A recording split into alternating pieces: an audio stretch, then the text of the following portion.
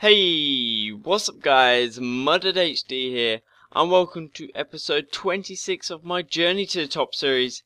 And I am back. I know this video is going to be late, but I have been busy today. I played football, which started at well, I had to go at 1, so it sort of prolonged the video upload and I didn't really have anything to edit. But when I got home I had the eagerness to do a video, and that's what I've done.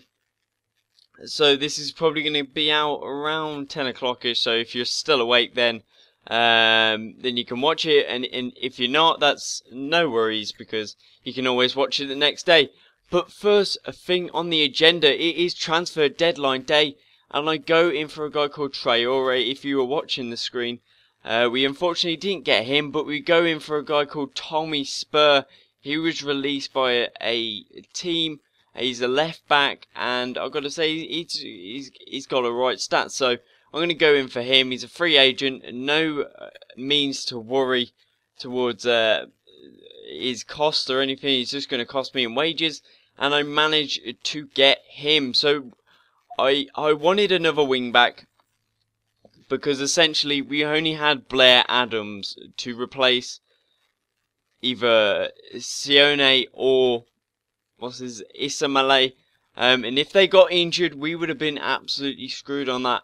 On either of the wings, they could have both got injured, and then we would have been really badly screwed. So I brought in a new wing back for us to try and sort out that. But then we had a game out on transfer deadline day after it finished against Birmingham City. Now Birmingham City have a great team, very much Premier League style. Well, a Premier League team, but sadly they're still in the Championship in real life.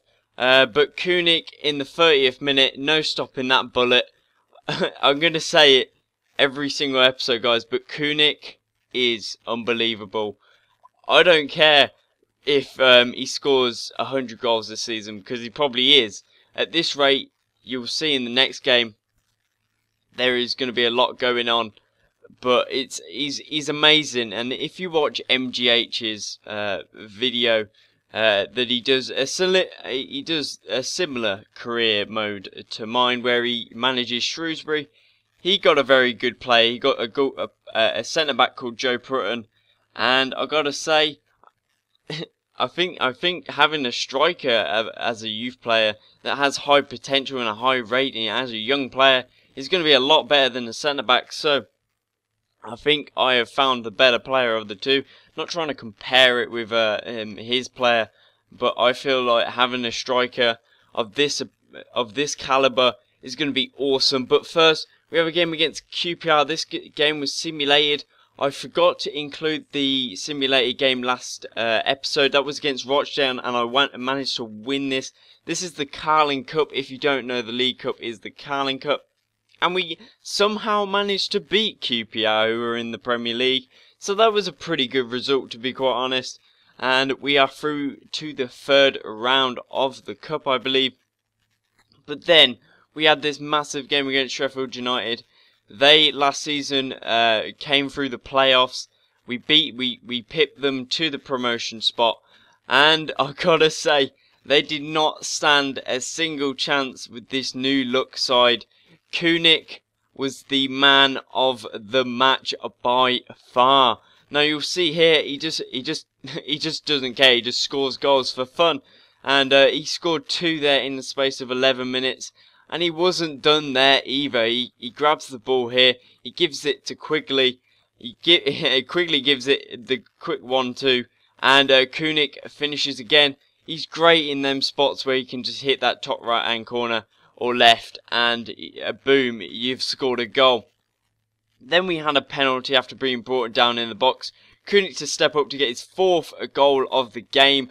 27 minutes it took him to get this 4th goal, and we were up 4-0, but sadly we had to give away a penalty. Sione not being able to tackle properly, and we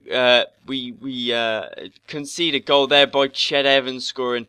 He should not be in the game at all, but what are EA going to do? It's already FIFA 12.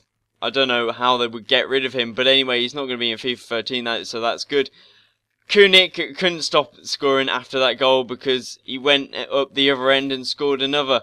So he had 5 goals for Northampton Town. Well, it wasn't 5-1 to Northampton Town. It was more like 5-1 to Kunic.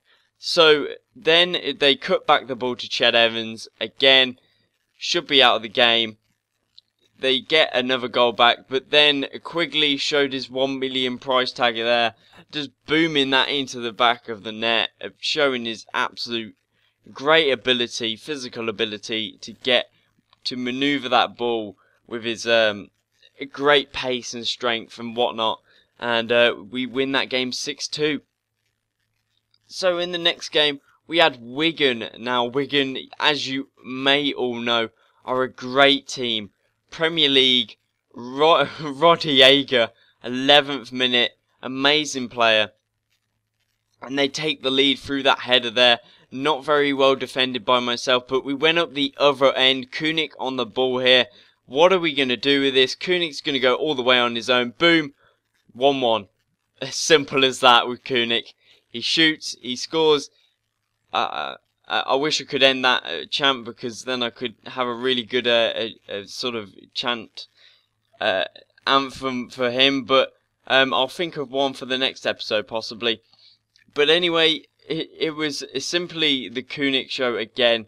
Just simply turning players, scoring goals. Simple as that. Look again, 28th minute, after they went down our end and pressured our goalkeeper, we just simply blast it into the back of the net. So he's definitely going to go up in the overalls, and I reckon he is definitely going to be top goal scorer almost already, because he's just scoring so many goals. He scored 5 goals last game. He's managed to score 2 already. But then Victor Moses came on when we had a 2-1 lead, and he changed the dynamics of the game. You see here, he's hanging about on the edge of the box, and he turns my players. He's got such a great ball control, and he managed to score in the 90th minute to nick the 3 points away from us. That is the first time I have lost in this my journey to the top series since, I believe, League 2.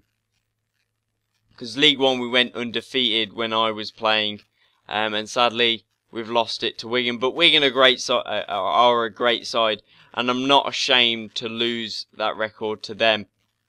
But then we had a game against Watford. There's nothing else to show but games here, game highlights. And yeah, Watford, not the best team in the world. I think they used to be in the Premiership, but they sort of lost it and have been milling around in the Championship. But they didn't really stand a chance either. Quigley showed off his 1 million price tag, just finishing everything he saw. The nice sweaty goal here. I wasn't really paying attention at that moment. I was a bit sidetracked by something. I know I shouldn't be sidetracked, but I was, and we had a great chance there. Morimoto chipping it onto the post with an open goal. I hate that when players do that. It's unbelievably annoying, and hopefully they're going to get rid of that in FIFA 13. But then we came close again. Morimoto being on because Kunic was out of stamina. And we were in again. Quigley here. We managed to hit the post again. The 3rd time in that game that we hit the post. But luckily, we managed to win that game 2-1. So only 1 loss this episode, and we won the rest. So yeah, guys, this is going to be the end of the episode. You see here, Brill is not happy. I don't really give 2 flying monkeys if he isn't happy. But yeah, this episode is at its end. Thank you guys for watching. Please like and subscribe if you enjoyed the video, as well as my other content. Please go check that out. Thank you guys for watching, and I'll see you guys next time.